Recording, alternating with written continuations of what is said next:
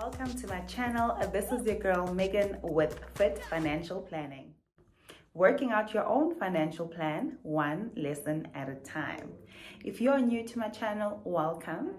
And please consider subscribing. If you're a returning subscriber, welcome back. And it's great to have you here. Well, this week in South Africa, it is the Financial Planning Week. All right, it starts from the 3rd of October to the 7th of October. All right, this is an initiative that's been started by the Financial Planning Institute of South Africa, and basically they're just shining a light on financial planning and consumer education. So basically encouraging consumers to start thinking about financial planning, to start, looking at their finances holistically or as you're looking at a financial plan. So this initiative is running this week. In the description below, I will leave a link to the Financial Planning Institute of South Africa. And there you will be able to, read up on, the initiatives that they're driving this week and the different topics that they're discussing this week regarding saving. And also, if you want to meet with a financial advisor, they do have financial planners within their platform that are going to offer, financial advice free of charge this week. So if you are interested, then just click on the link below and, communicate with them and they'll be able to assist you. So I know this video is only coming out now, which is Wednesday, and you're like, Megs, but this started on Monday. It's okay. It's just an awareness campaign, all right? So any time is a good time to establish a financial plan, all right? The younger you are, the better, okay? So it doesn't matter whether you're seeing this video 6 weeks later, 3 months later, 6 years later, it doesn't matter. All you need to know is that the financial plan can be started at any time, all right? And every year, the FPI will, shine the light on financial planning, and then you'll be able to, get on the bandwagon and just see that, okay, now that, we are here, do I have a financial plan, and what do I want to establish from this financial plan? So as you know, my channel is a consumer education channel, but also I'm an advocate of owning your own financial plan, right? So I want to give you a few tips, all right? So these tips are courtesy of Charles Schwab. Charles Schwab is a advisory firm based in the US. So they're all over America. They've got branches all across North America and South America. And I was just reading up, and I just, out of all the literature I've read, they actually gave, a nice summary on what you need to establish for a good financial plan. So basically they have about 8 components of a good financial plan. And this is where you can start at home, by yourself. Look at your finances yourself first before you meet with a financial advisor. What is the benefit of that? The benefit of that is you would be able then to establish what you want from your financial plan, and then you're able to discuss this with the financial advisor, ask the right questions, and then they're able to direct you onto, okay, this is how we can achieve these plans, and this is how we can achieve the goals that you have set out and that you have outlined, all right? So there are a few components or few things that you would need to obviously start thinking about, so that when you meet with a financial advisor at any time, then you can, ask the right questions, and then they'll be able to work with you on your own financial plan, and then you'll be able to achieve your goals and plan successfully. So we're going to start with, these 8 components, and I'm just going to summarize them for you, but I'll definitely leave a link below from where I got this article, and then you can just further read that yourself. And built in the article are a few calculators that you can actually play with. So there's a savings calculator, there's a retirement calculator. Obviously, none of this constitutes financial advice, but you have an idea on how the financial plan is established when you go and meet with a financial advisor. They use a lot of these calculators to be able to give you a forecast that if you're going to invest this amount of money based on these returns, taking into account inflation, this is how much you would end up, X years from now, depending on what your goals are. All right. So anyway, let's get straight into these 8 components of a good financial plan. The first component is having financial goals, okay? So we need to know, why are we investing? Why are we saving? All right. And then we also need to establish, okay, I've got this amount of money. What do I want this money to achieve? What is the purpose of investing or saving this money? Okay. And you can only establish that when you have goals. All right. So it's advisable to have some short-term goals. Okay. First of all, get out a piece of paper and write down your short-term goals. So these are the goals that you want to achieve in the next 5 years, such as paying off your debt or buying a new car or traveling, to an overseas destination. Whatever your short-term goal is, write it down. So short-term goals are anything between 3 to 5 years, okay? Then look at your medium-term goals. So these are anything between 5 to 10 years, okay? So you need to write those down. What do you want to achieve from 5 to 10 years from now? Do you want to buy a new home? Do you want to start a business? Do you want to go back to school? What is it that you want to achieve? And remember, your goals would also need to include your children and your spouse if they are part of your family unit, because your goals will affect, at the end of the day, the entire budget for the family. So you need to try and include those in your short, medium-term, and long-term goals. Then your long-term goals would be those that you want to achieve within 10 years from now. So 10, 15, or 20 years from now. That would include, sending your kid, guys, load shedding. Yes, we back. All right, so these goals, the long-term goal would be, what do you want to achieve in the next 10, 15, or 20 years? That could include sending your child to university, sending them to high school. Which high school? Do you want to enroll in college for yourself, personal development? Do you want to retire?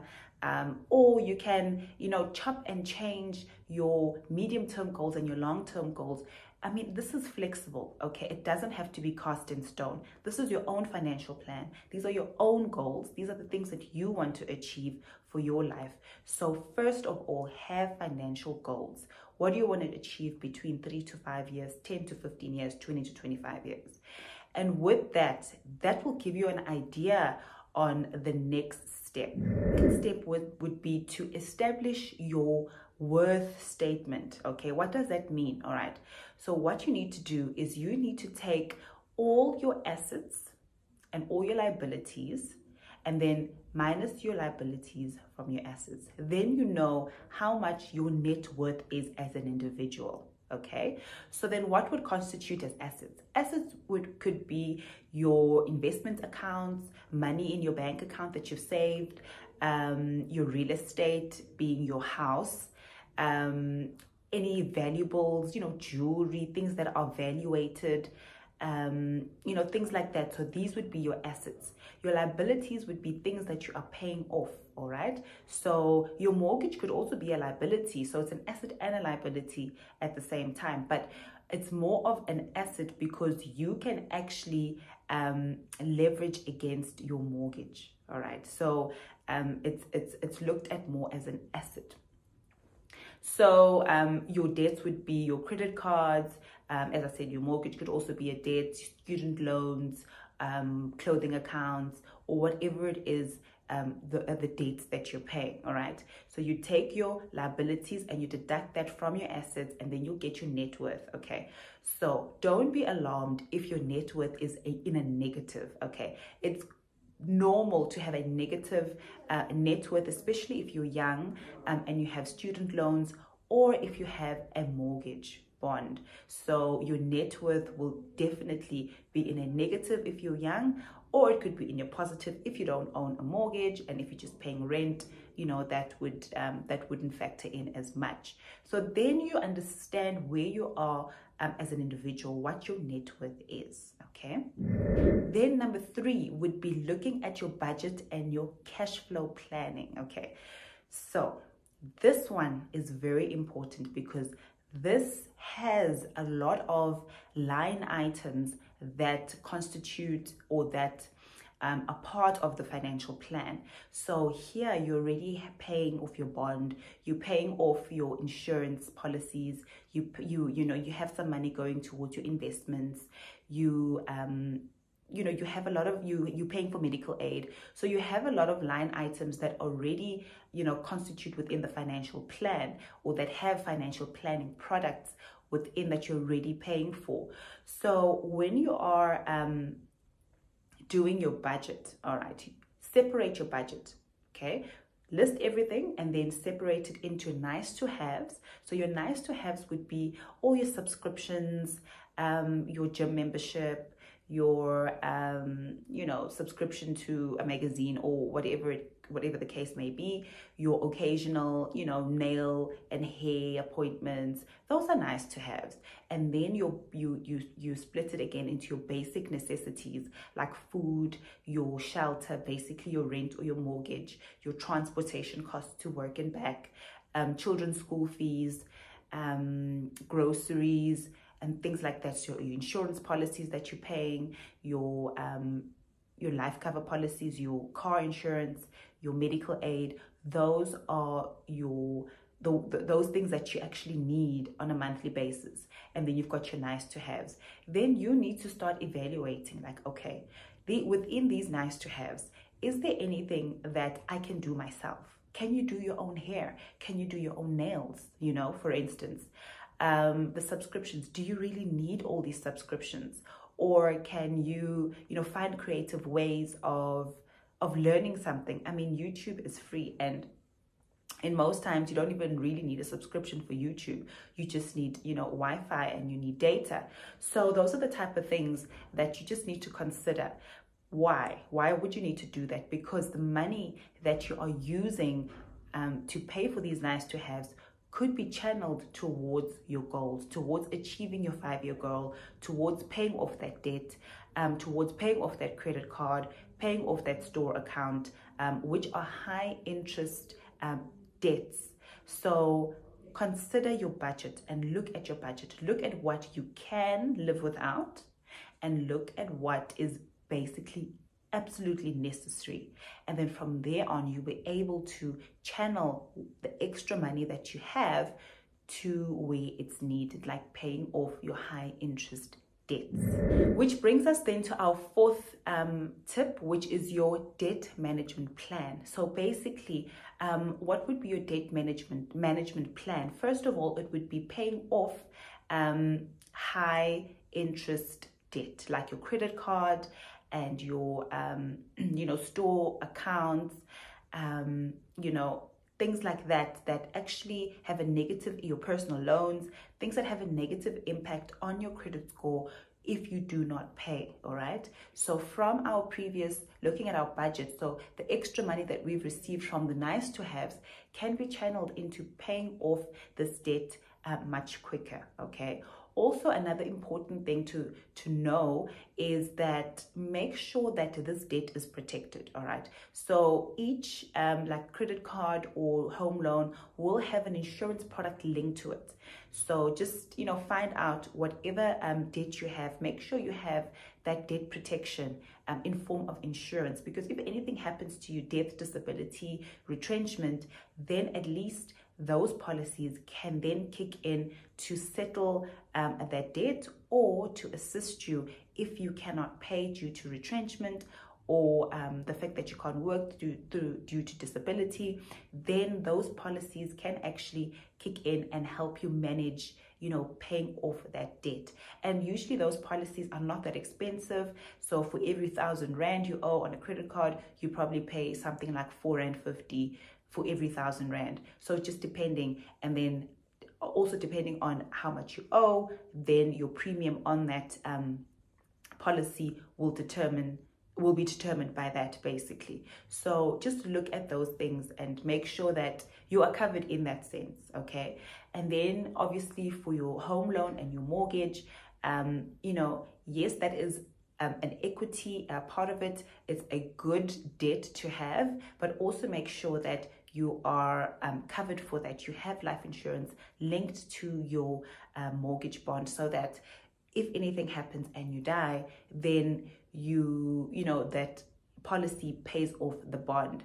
Also make sure you have structural insurance and home contents insurance, so that if anything happens, you know, to your home contents due to a burst geyser, your insurance policy can actually help you settle, you know, the cost of replacing your valuable items, as well as your structural insurance. So, you know, covering your geyser and the structures and the fittings of the house, like fixing your roof, fixing the ceiling, all those things are covered by structural insurance. So make sure that you have structural insurance, you have home contents insurance, and then you have insurance on the bond as well. So those are the type of things that you look at when we talk about your debt management plan. Then number 5, we look at your retirement plan. So your retirement plan would be, okay, first of all, when do you want to retire? You know, do you even want to retire? Because, I mean, in this economy that we're living in, retirement is just a word that should be scrapped. I think everybody should work and make a living till the day you check out, because things are not going to get any easier or any better for any of us. And I find that depending on the government grant for old age is just not enough. It really isn't enough. And so depending on how much you're saving from your pre-tax money, some people save 20 to 30%. So the rule of thumb would be to save 80% of what you're living on. You need to be able to live on that in retirement, okay? But there are things that you need to consider, because at retirement, you're more frail, you need more medical care. So, you know, you need to consider things like medical aid. You need to be able to pay for medical aid. Hopefully you won't have a bond by then. And hopefully your kids will be, you know, out of school, married, working and self-sustaining. So you'd need to just look after yourself, and obviously maintenance of your home. Those are the things you look at, maintenance of your car. Or if you're fortunate enough and you retire and you want to retire luxuriously, what do you want to do? Do you want to travel the world? Do you, you know, it just depends on you. So you need to have a retirement plan, but a realistic retirement plan. And I think this is where financial advisor needs to come in to make some projections for you to say, okay, if this is what you want to achieve in your retirement, this is how much you're going to need, because they can calculate a future value. So if you want to continue living the lifestyle you're living now when you retire in 60 years time, they are able to do a calculation to show you how much it's actually going to cost you to, you know, to keep up with inflation. And then they'll be able to give you a plan on how much you need to invest every month in a retirement vehicle, which will assist you, you know, once you're in retirement. So that is something you need to look at. You need to have some retirement plan. Then the next thing we need to look at is your emergency fund. All right. The rule of thumb is you should have between 3 to 6 months of your basic income that you get. So it's the money after tax that you get to live on, right? You need to have at least 3 to 6 months, preferably 6 months worth of that in savings, all right, in your emergency savings. That will just help you, you know, mitigate any emergencies that you might have, you know, in your savings. So that is money that you'd keep in like a money market, somewhere that is not too volatile, but where you can still, you know, earn interest, or into bonds, something moderate, that can just, you know, help you, you know, grow the capital, but also, you know, not too volatile where you can lose a lot of the capital, because this you'll need within, let's say if there's an emergency, you need to make sure that you can access that money, within a week or two. So put it in a vehicle, obviously, with advice from a financial advisor. They'll be able to tell you that, okay, you can put it in a call account or in a fixed deposit account or in a money market account, something that will assist you, help it grow, but preserve it and keep it for emergencies. And our 7th tip here would always to consider insurance coverage. Okay, as I mentioned in the debt point, you must make sure that you have life insurance. That's a no-brainer, for the people that you're leaving behind. Got to make sure that you have your household insurance. You got to make sure that you have your disability and critical insurance. You got to make sure that you have your health insurance in form of medical aid and gap cover if necessary. So these are the type of things that you would need to discuss with a financial advisor. Once they've done your needs analysis, then they'll be able to say, okay, this is how much life cover you would need, this is how much insurance you would need, disability, this is how much. Also, depending on your budget, how much can you afford to pay for any of these line items. Okay, so insurance coverage is extremely important.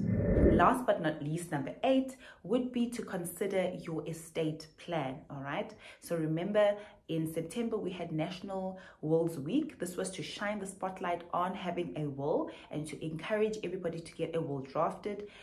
Same, wills, estate planning is part of financial planning. So all this wealth and everything that you've accumulated throughout your lifetime, you need to make sure that it will be going to the right people, and you need to make sure that your final wishes, are granted. Okay, they need to know how you want to be buried. Just take the admin out of, the grieving family. Do them a favor, take the admin out of them and just give them, the plan. And the plan is in the will. So you tell them, okay, this is how I want to be buried, or this is, I want to be cremated. This is where I want my ashes to be scattered. I want these specific heirlooms to be inherited by this person.